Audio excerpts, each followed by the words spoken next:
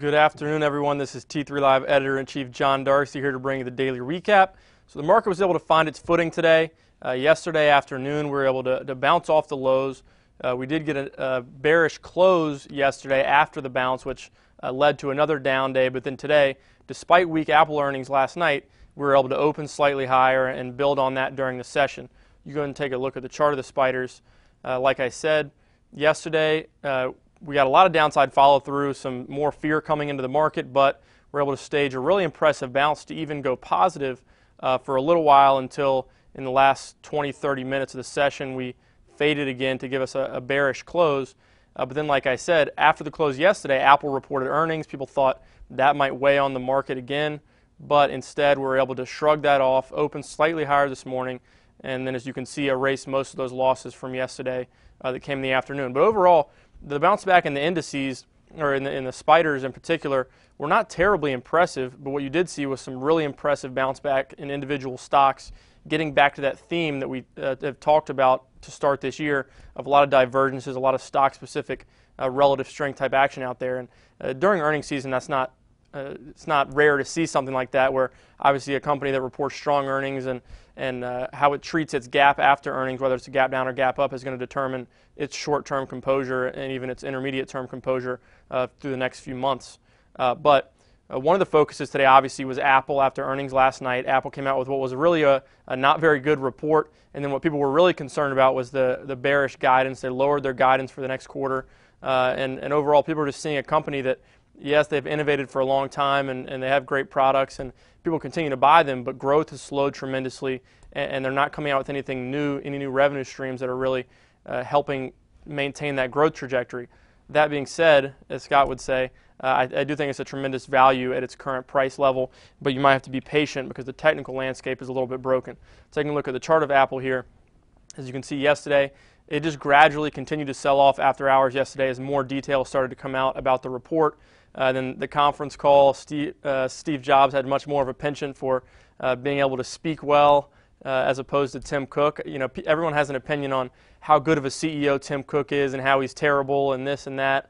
You know, I think much too much gets made of Tim Cook's role in all of this. I think this is an inevitable stage for Apple right now where they need to either come out with new products or reinvent themselves a little bit if they're going to get that big boost. But Carl Icahn is continuing to buy up shares today. He tweeted again that he bought $500 million more of Apple stock. So there are people that still do believe in Apple, but today it wasn't able to get much of a bounce despite the big gap down and finished the day down more than 8%.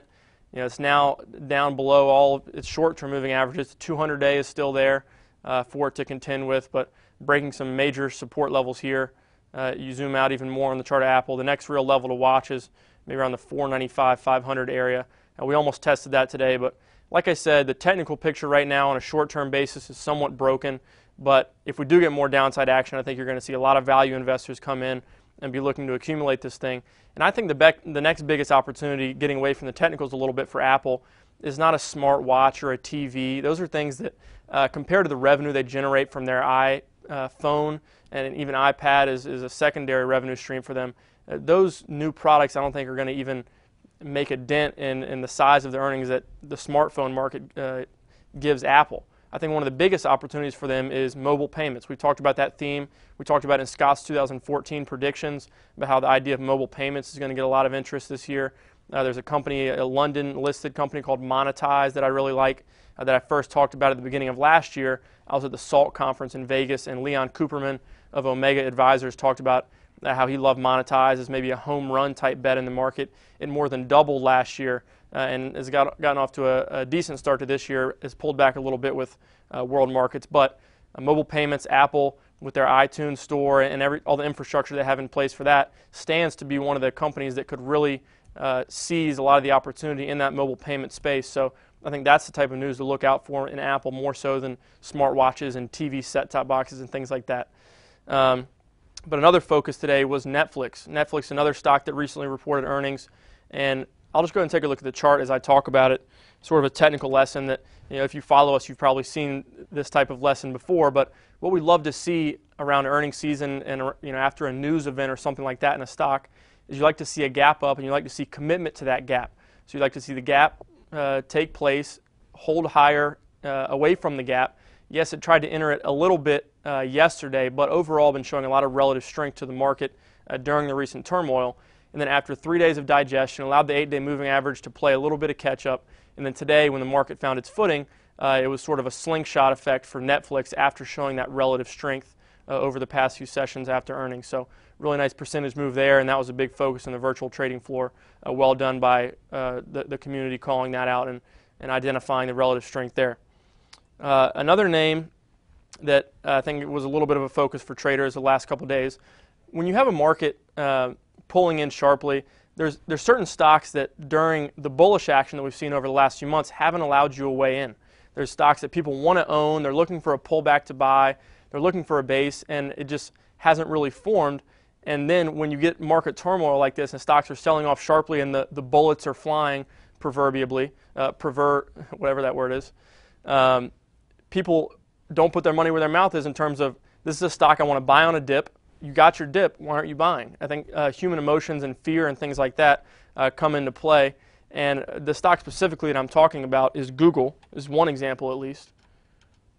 Take a look at Google.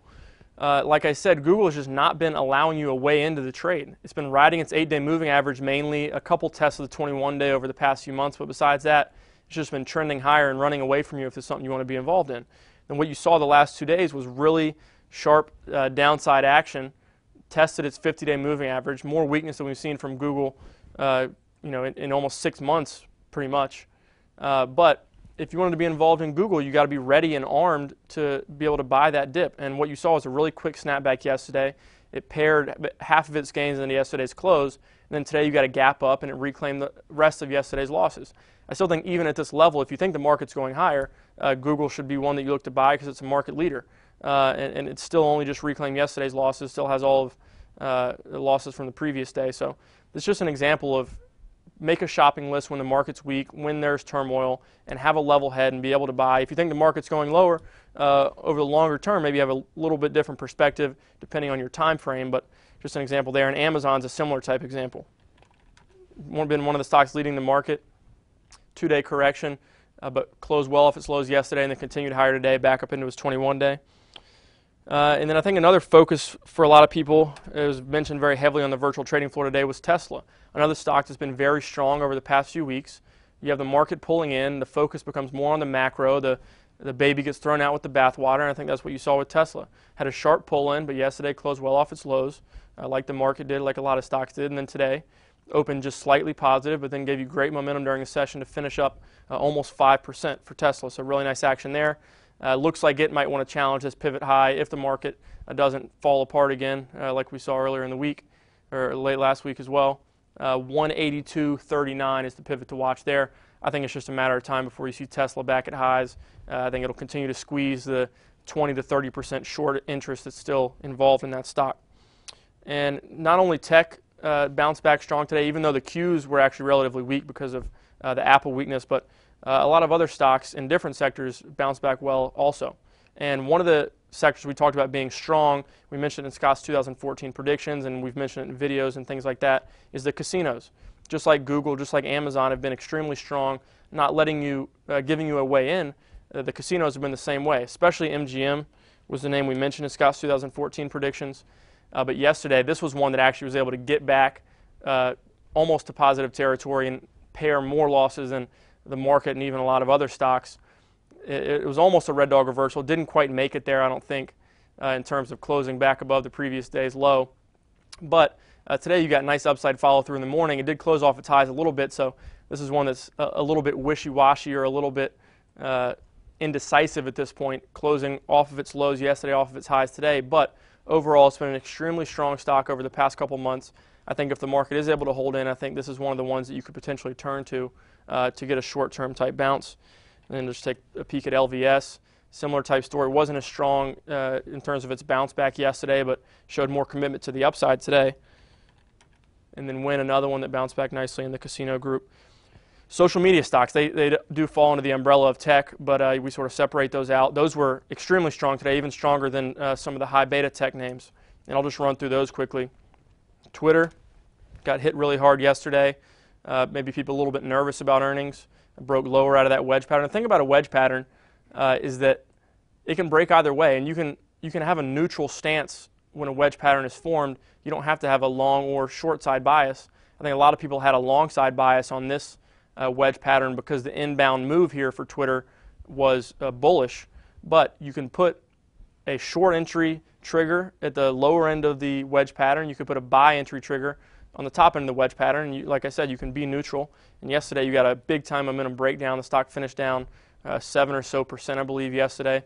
But then today it was able to bounce back up into its 8 and 21 day moving average. So like I said, earnings coming up next Wednesday, I believe.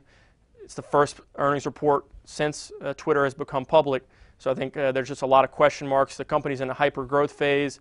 Have they realized some of their earning potential already, or are they going to fall short and maybe trigger some downside?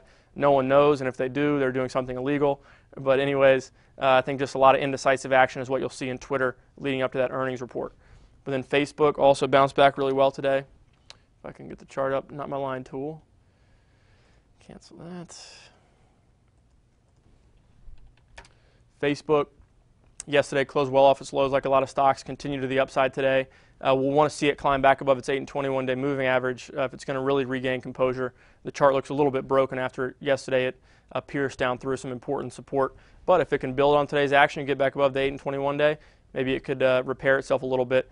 The day to take notice here was this breakout failure that you got after that Princeton report said that they could lose 80% of their users by 2017.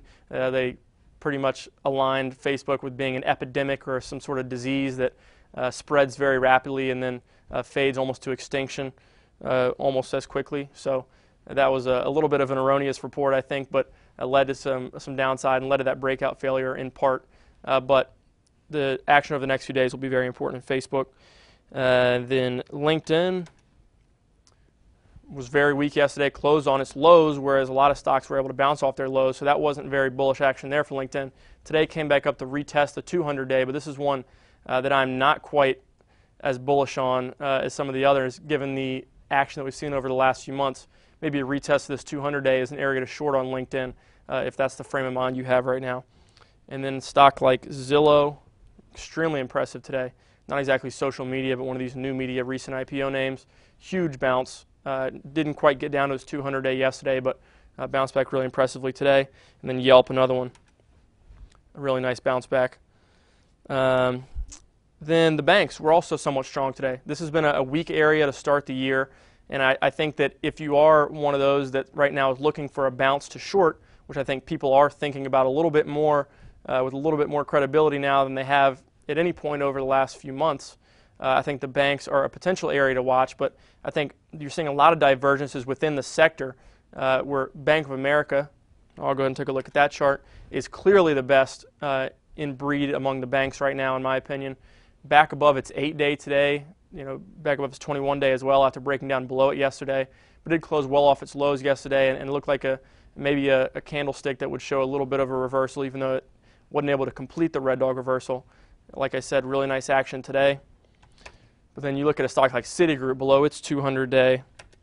Goldman Sachs very weak, coming near its 200-day, below its 100-day. JP Morgan down to its 100-day. So like I said, Bank of America clearly the best in breed there. But if you're looking for areas to short a bounce potentially, I think the banks could be a decent candidate after what was a lackluster earnings season. And then also 3D printers bounced back the last day and a half or so. There was some sort of partnership deal that got announced yesterday in Stratasys after it got hit really hard. That led to the big bounce, big time bottoming candlestick yesterday, and then some upside follow through today. DDD was able to bounce back a little bit, but not quite as strong as something like SSYS, which seems to have emerged as the leader for now in the 3D printing sector. Overall, I think the 3D printing sector, when you get this magnitude of a sell-off, the sector and the technicals in the sector are somewhat broken. Stratus is holding up okay, but overall I think this is a short-term trading vehicle only. Maybe they could bounce back, but I think there's better risk-reward opportunities right now. I think this is a very risky sector to be involved with. And then solar names, the best in breed solar names bounced back really well today as well. Solar City came back, retested its 21-day. That's another one that maybe you're kicking yourself for not being involved on the initial breakout. If that's the case, have a list of those stocks that you want to be involved with and look to buy them on a retest. And that's what you got in Solar City. Was a retest of this, generally of this prior breakout area. back into the 21-day, and then really nice bounce and commitment to highs today, closing on its highs of the day. And then CSIQ, same way. This has also been one of the stronger solar names yesterday. Came into its 21-day and then opened below its 21-day yesterday, but then was able to rally back above it. And then today, nice gap and go, follow through to the upside to get back above the 8-day. So really nice strength there.